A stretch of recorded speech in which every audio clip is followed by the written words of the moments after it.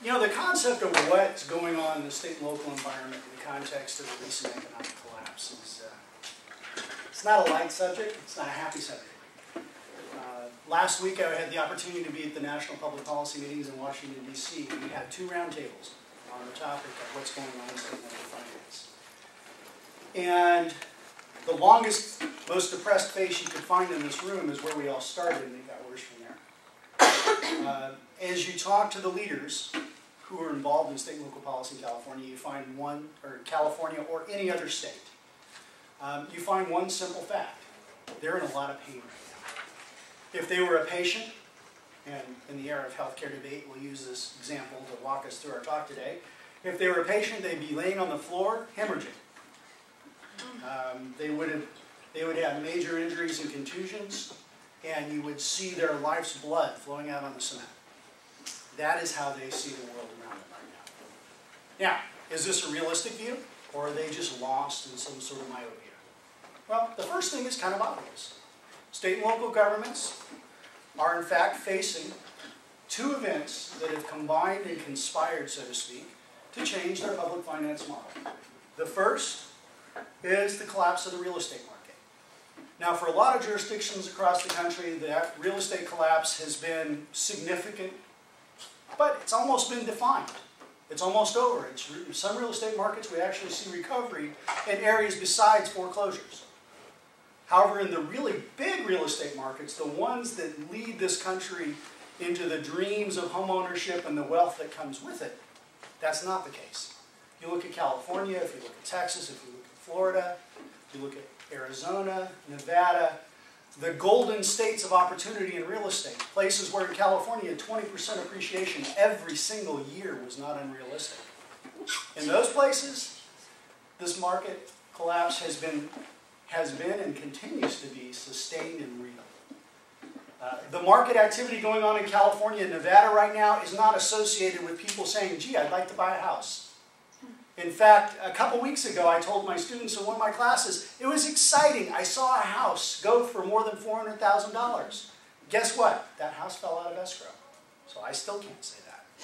There is no real estate activity in the non-foreclosure sector. Houses over $300,000 are not moving. And these are houses that 2 years ago were selling for, you know, if you're talking about a $350,000 house today, it could have been a $500,000 or a $600,000 or a $700,000 house 2 years ago. So we're talking about deeply discounted prices.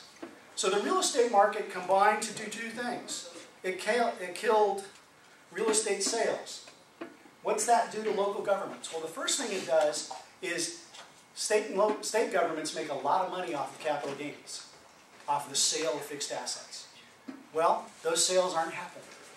The second thing it did, and this isn't just in California, this is in any state, is that property taxes are a function of the value of local houses. And I just pointed out how property values have fallen 30, 40, 50, sometimes 60%.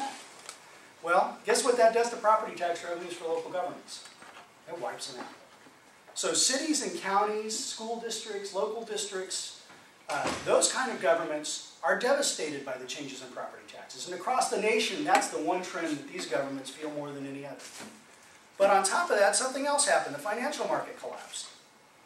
Now, what does that mean? What that means is Wall Street, the Dow Jones Industrials lost 40% of their value overnight. They've gained some of that back in recent weeks. We'll talk a little bit more about that in a few seconds. But those markets stopped operating, essentially, a year ago today, essentially. It was almost exactly 12 months ago when the Federal Reserve governors were not going to sleep at night because they didn't know if there would be a financial market the next day. And they didn't have anybody to call, because if anybody knew what they were up to, the markets might well have done it. One of the things about our stock markets are they're creatures of psychology. And people have expectations, and if there's any doubt at all, people get scared and run out the door. And that's what was happening in our financial markets a year ago today. Well, why would that affect local governments? Well, 2 reasons. One is, all of these people who invested in the stock market took a lot of losses during that window. Well, losses mean you're not paying income taxes. For the 7 years prior to that, people had been paying more and more in income taxes on the stock transactions that they were cashing in on, because the market was flying up, up, up. Well, states especially sucked up that money. They loved it because that was capital gains income, it was free tax money, and they got to go and spend it. All of a sudden, all of that not only disappeared, it went away completely. And then the two things combined to create some remarkable transformations in the American economy. All of a sudden, it wasn't just the stock market investors who were hurting. You couldn't borrow money. Retailers couldn't borrow money to sell goods to consumers, which is okay because consumers couldn't borrow money to buy goods. And all of a sudden, retailers stopped putting out their little help wanted signs for the Christmas season last year. And this year, you don't see too many. Retailers stopped doing things. Manufacturers stopped having people to sell things to because retailers weren't buying stuff. And throughout the economy, we saw a ripple. And that ripple was in unemployment. And all of a sudden, people started getting afraid of their jobs. And if you have any friends in the workforce at all, I'm willing to bet you know at least one or two of them who have lost their jobs in the last 12 months. One of my really close friends came to me in January last year. Worked in an information technology company, built infrastructure for sharing networks and businesses. Laid them off. Why? It wasn't because their product was bad. It wasn't because their price was too high. It was simply because nobody was doing anything. Nobody was buying those goods because everybody was afraid. And in fact, consumers did what? Many people went to the bank and took out their money, stuck it under their mattress. Because banks were failing at an all-time high rate. And guess what? They still are. This year is the highest single year of bank failures that the Federal Reserve has had to deal with. So all these things combined, high unemployment, tight credit activity that stifled business. I have another friend whose business is about to go under. I mean, you might think this is all behind us. Look, the stock market's turning around. His business is about to go under. Why is it about to go under? They're developing a product that is a high mileage car. And by high mileage, I mean 100 miles to the gallon. 125 miles to the gallon. It's sort of a variation of the smart car. Their business is going out of business because they can't find investors. Why is that? Well, let me think. The government's borrowing trillions of dollars right now, and there's not enough capital for business activity. One of the things that we learn in economics is about crowding out. Well, guess what? It's happening.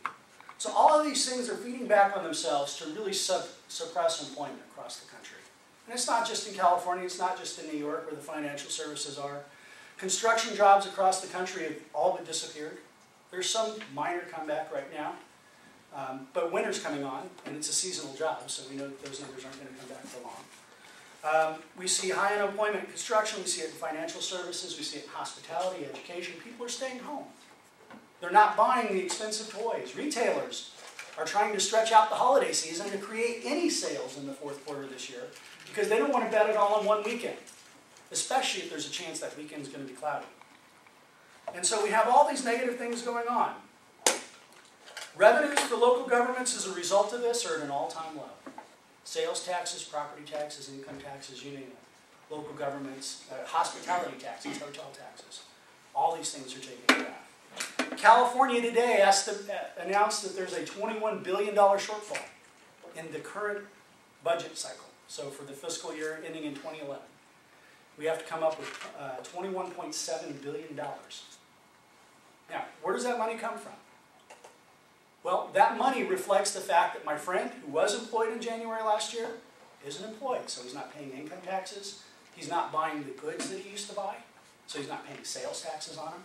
And his house value's gone down, so guess what he did? He went to the assessor and said, gee, you should assess me on the lower value of my house. And the assessor had to agree because property taxes are based on the market value.